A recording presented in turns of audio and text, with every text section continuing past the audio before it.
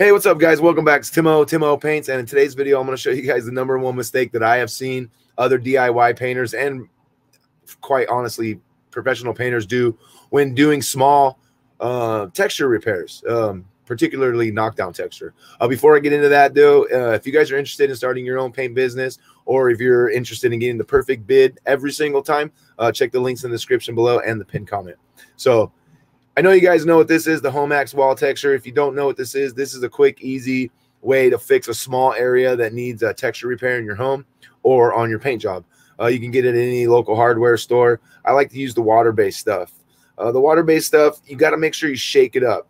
Now, one of two things that I see very often with these repairs is, one is they don't dig out. So I had a big bulge here. What happens is the house settled and it started to bulge out. So we dug all that out using knives, like a razor knife and a putty knife, and then we skimmed it flat, made sure it was nice and a flat surface. Now from that point, you want to make sure you wrap off every area around it where you do not want the texture to go.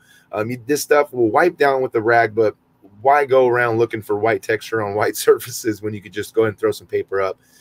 And that brings me to the next reason. Always test your can. Test your can using that brown paper, because you don't want to spray it runny. If you spray it runny, it starts to run down the wall. You have to scrape it off and start all over. So don't do that. So #2 major mistake that I noticed when DIY painters apply this texture stuff onto walls is they forget to knock it down. Now, the texture, when they apply it originally, they spray it on heavily like you see here. You spray it on, but then the next step is you have to wait a few minutes, let a few minutes go by, and get you a knife. You need a nice clean knife that's going to be able to fit into the area that you're going to do, and you want to keep it hardly any pressure, and basically you just drag it across what you sprayed. And what this does is it knocks it down a little bit so it's flat, and it makes it blend into the surrounding area. So biggest thing I noticed, don't forget to run your knife over it and knock it down. So, all right, guys.